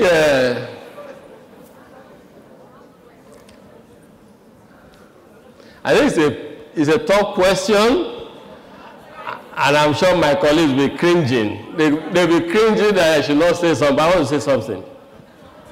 I want to say something to that question. You know, nature abhors vacuum. And Africa must begin to take its destiny in its hands.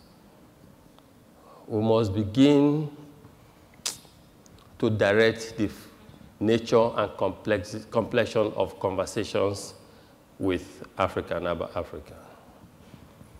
We must be concerned about the narrative on Africa. We must be able to tell our stories ourselves. We must let those we relate with know things that are important to us as a people. We must not allow for our agenda to be set by others. You know, leadership is not alien to Africa. In fact, when my late grandparents talked to me about Africa, and as you see in the traditional African setup today, that leadership is firmly rooted in our history and origin as a people.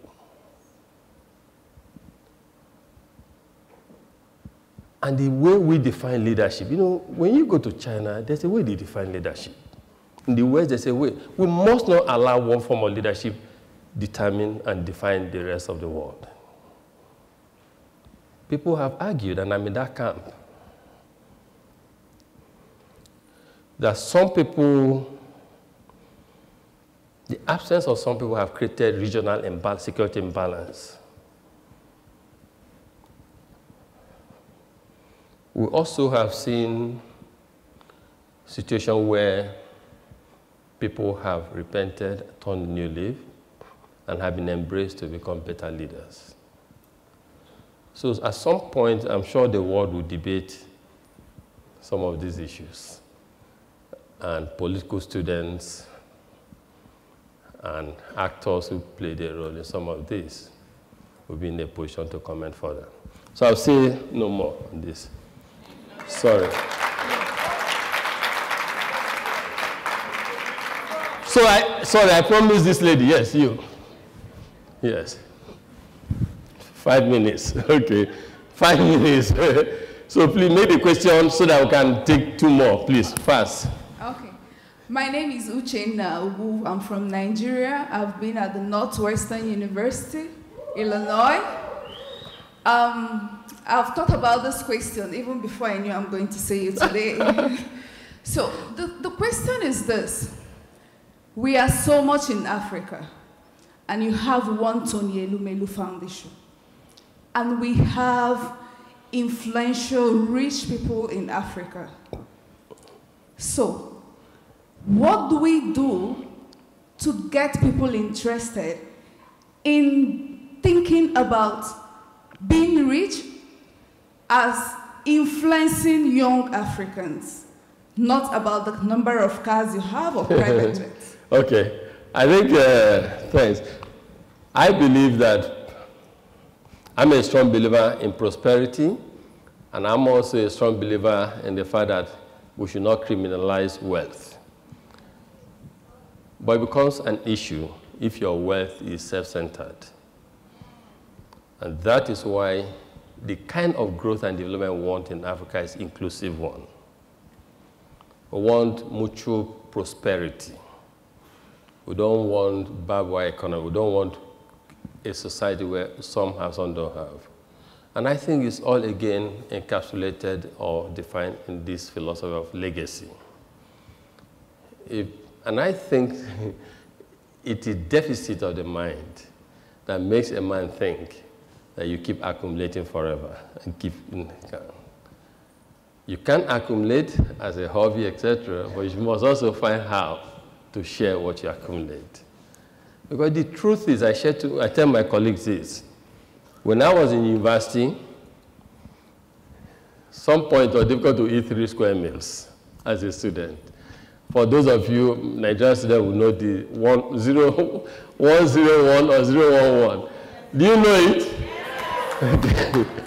So I too, I had that challenge. And I resolved that when I have money, I'll eat this very well. Today, if you eat one bagel, you're counting the calories. So how much can you even eat? And honestly, our children, good education, good moral values, and they can conquer the world. So I think that all of us, we should, social media engagement, writing, in a manner that is constructive. And we are doing that. And I think I've seen even what we're doing, how it's catalyzing others, how it's making others also think to do something like this. Because, and it happens, the history of even America where philanthropy is significantly advanced. It took the passing, I think, of J.P. Morgan for Vanderbilt, for Vanderbilt, for others to just, Rockefeller and co. In fact, Ford to now wake up and say, we need to do things differently. So it's a journey. It has begun, and we would hope that everyone will catch on. The key thing is legacy. How do I want to remember? It's not the money in your bank account I will remember. It's the impact that you created that I will remember. Okay, 2 more. One. Okay, you. I'm so sorry. Unless they give me 2 minutes, one 30 seconds, and you, ladies standing. Okay, come to the front, 30 seconds. Oh, 30 seconds, be fast.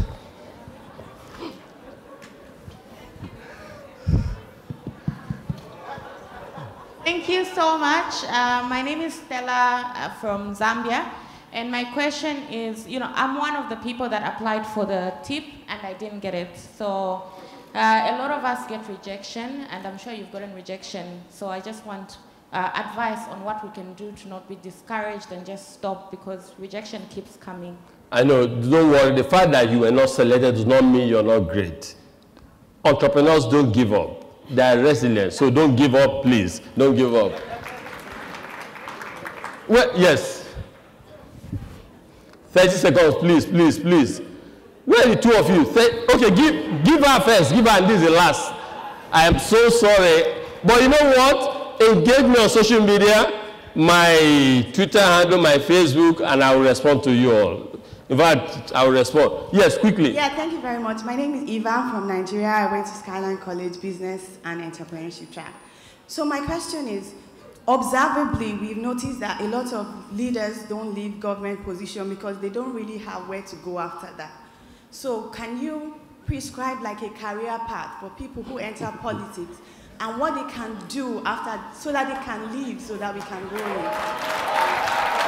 Practical. I will comment. I'll take the last and I'll comment. That is a very practical question, by the way. Very, very real. That is it. So, ladies and gentlemen, that is the last. I'm sorry. Yes. Thank you for this opportunity, sir. My name is Mistura Shito. I'm a carpenter from Nigeria. I was one of the Elumelu Hawadi. Thank you very much for giving me the opportunity. The grant I got from you, I used it to buy one of my machinery that I used for Deputy Governor's project that won me Africa's Best Interior Designer of the Year. I really thank you for that opportunity. I'm so grateful.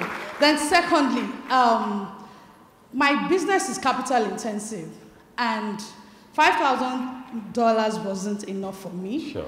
So I want to ask you, I don't have a collateral to get funds for these machineries. What can you do to help businesses like us to scale up our businesses? Then secondly, I will tell you.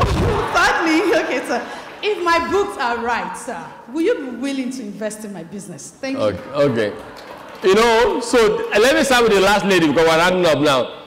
Entrepreneurs know how to seize moments. So this lady, she has seen now is like an opportunity to take advantage of it. I can't stand here and tell whether we invest or not. But as Odin's, our platform company is a proprietary African investment company.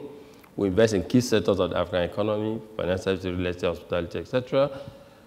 If you engage with us, you know, you go to SOD, you see about us investments, you send note, or you're even part of the family, since you're an alumni, just send information, they'll look at it, if it makes sense, they'll come back to you or not. That's number, and the chief investment officer is here with me. Number two, the second point you raised about the more capital, more collateral, I think it's a commercial banking discussion. But for the foundation, where Bumi is here, we're trying to raise money to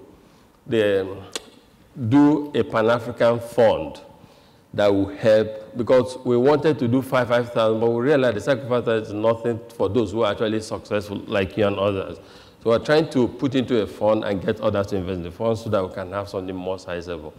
That also could be a source. And the first one, congratulations for your success, and that's what I like. What you owe me is to succeed and help create more jobs. That's what I want in all of this you're doing. Thank you. And to our lady there, your question is apt. You know, he who must seek equity must also seek equity with clean hands. We expect so much of our leaders, and at times we pay lip service to certain issues. You know, and people complain the leaders are paid this. I say, it's not even what they are paid that is important, it's what they say that is important, or the kind of wrong decision they make because of pecuniary motivation. That is an issue. I totally support paying our leaders well. You know, there are basic human needs. Those who don't have the basic human needs, nature, but if you like, deceive yourself, they will find out how to get it. Let's support them so that we can hold them firmly accountable for probity.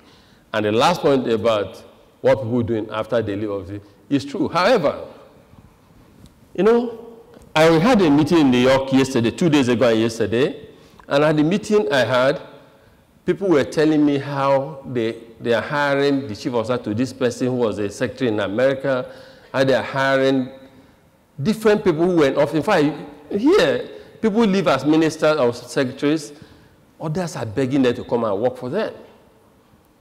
So I was telling myself, you know, if we had this in Africa, it will address, in fact, just 2 days ago I was thinking about it, to address the point you raised. But the reason we don't have it is that when people are in offices, they don't think legacy. They don't distinguish themselves. I can only, as a private sector person, take on someone who has distinguished himself or herself whilst in public service. We need to do something about that, and the conversation must start. It should start from here, but more importantly, those public sector leaders should realize that there's life after office, should do things with legacy in mind, so that when you want to engage, you say, this person, these are his views on issues. It's compatible with what we need. Let's approach the person. As we, you know, people should leave government offices and then say they are okay. And that actually can help address the greed that we see in leadership. So ladies and gentlemen, so nice being with you today. Appreciation to U.S. government, to the organizers of YALI, the lady who is handling it, organizer of YALI, the Mandela Worship Fellows, and most importantly, to yourselves. Congratulations, but you must realize that Africa needs you, especially at a time like this, and that no one but us to develop our continent, and that this must not be a complaint generation, that this must be a generation of action that will help to take Africa out of where it is today. And most importantly, you must think, breathe, and remember and act legacy. Thank you very much.